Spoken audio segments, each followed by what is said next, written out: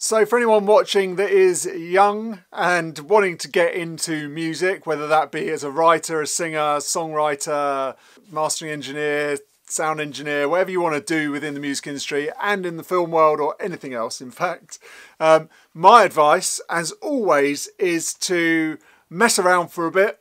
Try and go to, maybe if you want to do music, go to a music college, try everything out, try all the different areas. Basically, what you're trying to do, like when you go to normal school, you try loads of different things and then you start to specialise when you go to university. The same as when you leave school. If you leave school without going to university, or if you go to university, funnel in on that one thing that you get into that you really want to do and you really want to get tight on. Now, the basic reasons for this are that you only have a very short amount of time to really nail it and get going, because you're going to get other things that come into your life, distractions as in family and, you know, other drains on your resources, as so to speak. So you don't need as much funding when you're younger. You've got a lot of energy when you're younger to do stuff and loads of time on your hands. Also, the decreasing factor is the fact that you need to be able to use this short amount of time to then get so much experience within that one area, so that you can then, when all these things start coming into your life, when you want to buy a house, if you want to do that, or if you want to buy a nice car, and if you want to do other things that are money based, or if you want to support a family and go traveling a lot, stuff like that, as you get into your 30s and your 40s, you're going to want to have built up enough knowledge and enough so that when you're in those periods, you can then charge a lot of money for doing those things that you've really worked on and you're an expert in by the time you get to your 30s and 40s. So you only have a very short window of time. Now, anything else that isn't to do with what you're learning and what you're doing as your one thing, then delegate that off. A great example of this is Ed Sheeran.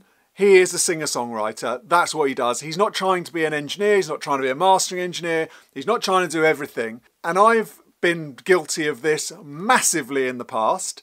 And this is why I'm telling you. It's not just because I think that I'm right. It's through experience. And in my experience, I tried to do everything. I was trying to be a programmer, a mixer, a mastering engineer, a songwriter, you name it. I tried to do it, and in other things, in areas in my life as well. So the problem is there, I had all these different skills that I was learning a very small amount of, and I wasn't learning one big skill. Now, the one big skill I did learn by accident more than by design was mastering, because as luck would have it, I got paid to be a mastering engineer, which doesn't happen all the time these days. But when I started, you worked in a studio and you got paid to work in the studio to be a mastering engineer.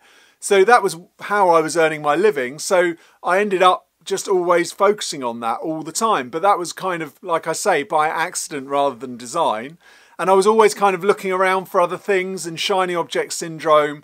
And I wasted so much time doing that, where if I did want to be a programmer in a band, that's what I should have done, is just concentrated on that and programming, rather than going, okay, I'm now bored of that, I'll move on to that. Okay, I'm now bored of that, I'll move on to that. So I gained a little bit of knowledge in loads of areas, but not enough knowledge. And it's only in the last, say, 10, 15 years that I've gone, okay, forget that, mastering's your thing, you are the mastering guy. So I've just nailed mastering and know everything I possibly can about that, which is why I can do the stuff that I do now, and also tell you to kind of hone in, because you only have a short amount of time to get really, really good at one thing before life starts getting on top of you. So I hope you can drag something out of that. I hope that inspires you to really hone in on what you want to do and try and keep all the distractions away, get amazingly good at that one thing, and then you'll be able to make enough money out of that one thing to really enjoy and do something that you love every day and get paid for it as your life goes through the different stages that it will. So thanks for watching. Until next time, bye.